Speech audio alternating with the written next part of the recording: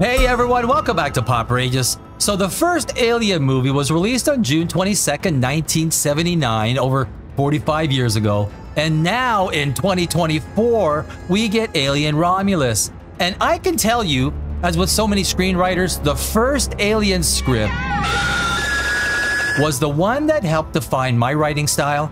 Very few screenplays have been written that come close to the perfection that is Alien, written by legend Walter Hill. Now, there's a huge controversy over this, but the final production script was penned by Hill, despite Dan O'Bannon getting the IMDb credit. If you've never read a screenplay and you're going to read just one in your lifetime, that script should be Alien, because it is simply genius in how it conveys huge impact with so few words. But this video is about Alien Romulus, and it's written and directed by Fede Alvarez. There are some major things that I have to point out in this movie, and I'll do it spoiler-free, and at the end, I'll give you my score out of 10, so stick around. Are you ready? And by the way, my name is Danny Alex. I'm a screenwriter here in Los Angeles, and I've written several award-winning screenplays such as The Sickened, which we are currently working on producing. So in my mind, there really are only two Alien movies worth watching. The first one is the first one, Alien, and the second one, well, it's the second one. It's Aliens, written and directed by none other than James Cameron. Put it on visual. There's also Prometheus that had a completely different style and writing intent, but it's close to being a movie worthy of similar accolades. It dropped the ball in certain parts of the story that, if it was done right, could have made it an amazing movie.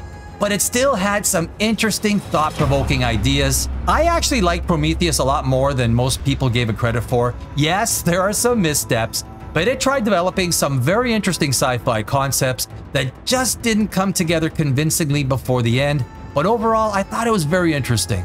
Now, with Alien Romulus, the individual pieces of the story differ from the previous movies, but there are a lot of similarities between them. A big reason for this is because of how you have to set up a horror thriller movie. Your main characters need to be isolated with no apparent way to escape, with a powerful antagonist trying to kill them in disturbing, gruesome ways. An antagonist so powerful that fighting back seems almost futile. And Romulus, just like Prometheus, did have some questionable creative choices at the end that I don't think worked out as well as Fede Alvarez was hoping for, but we'll get back to that in a bit. What he did do is establish well-defined characters in an environment that puts them into a non-stop thrill ride. Each passing scene fires up the tension and stakes while still giving enough downtime in between the fast-paced action so you don't ever feel overwhelmed by it all. Go on. The screenplay is well thought out, with a story that uses its characters extremely well.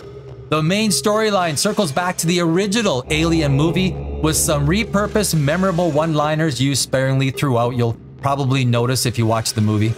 What Alvarez does in Romulus is create an ever-increasing level of tension from scene to scene. Each scene flows extremely well from the previous one, and he's able to dial up the tension throughout the entire movie. It's well thought out, with scenes that seamlessly connect using plot devices that make sense. At the center of the plot is Rain's relationship with Andy. Now, this becomes the main character arc that we see develop through to the end, and gives Rain certain strengths and weaknesses that plays into her decisions right up until the third act. And I have to say that the trailer did not do this movie justice. My expectations were set pretty low going into this movie, which probably made for a better experience overall. You know, when you don't expect much, it's easier to be surprised either way. The way Fede Alvarez was able to weave in so much tension was really quite awesome. It made the movie. He cleverly used gravity in a lot of scenes, which became an integral part of the plot and story as it moved along. One of the best ways to create tension is to have some sort of time or countdown that places the characters in a do-or-die situation if something isn't accomplished in the time that's given. James Cameron, if you remember, he used this beautifully in Aliens at the very end. You now have 15 minutes to reach minimum safe distance. Alvarez did so as well, but the problem I had with the way he used it was that it didn't happen closer to the final climax. It was part of the second act that added great tension, but it wasn't what defined the character's action right up until the end. But it was well used. Well, you make a good point. Something else that I was pleasantly surprised about was my concern that this was going to turn into just another girl boss movie in a cheesy Rey Palpatine kind of way. But I was pleasantly surprised that it wasn't. The main character, Rain, was extremely well written, and her relationship with her artificial human played a key role in her entire story arc. Alvarez made use of this artificial person plot device in well thought out and clever ways. Overall, this was a pretty solid movie and leagues better than most of what Hollywood has been trying to shove down our throats over the last few years. But there are a couple of buts in this movie, and they're pretty big. Oh God, is it bad? There are some things that give you a shake of the head and a, oh man, not again about this movie. These are mistakes that seem to happen in every Alien movie.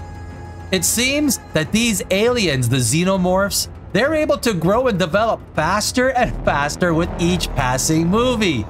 We're down to a matter of minutes that it takes for the facehuggers, or ovomorphs I think they're called, to lay their seed, combine DNA, burst out of a human, and then grow into a full-size xenomorph, all in a matter of minutes. Literally, just minutes. Now, I understand why the director Alvarez decided to do this, and I'm sure that he knew that it was going to be a point of contention with the audience. But he wanted a fast-paced, tension-filled movie where the story unfolds in a matter of just a few hours. So he had to overlook certain things, I get it. Regardless, it's something that you have to completely overlook, or this movie and the entire Alien franchise will just not work for you.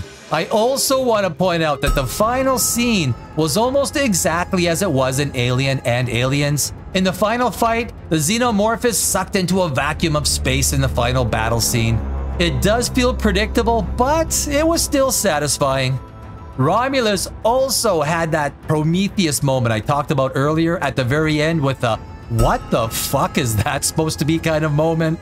You can decide for yourself, but for me, the final xenomorph was not my favorite way to end this movie. Once again, it grew from a baby into a full 9-foot tall, whatever the hell it is, creature in literally 2 minutes. It felt rushed and unbelievable in how the final scene unfolded.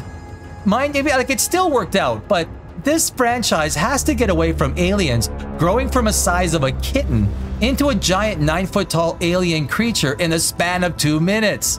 The CGI and special effects were all pretty good, except for maybe the last xenomorph that came across feeling like a giant plastic doll at times. As far as entertainment value goes, Fede Alvarez did a good job weaving in a lot of interesting ideas in a way that allowed most everything to fit together quite well and to give an overall good movie experience. For me, it's right up there with Kingdom of the Planet of the Apes and Godzilla Cross Kong.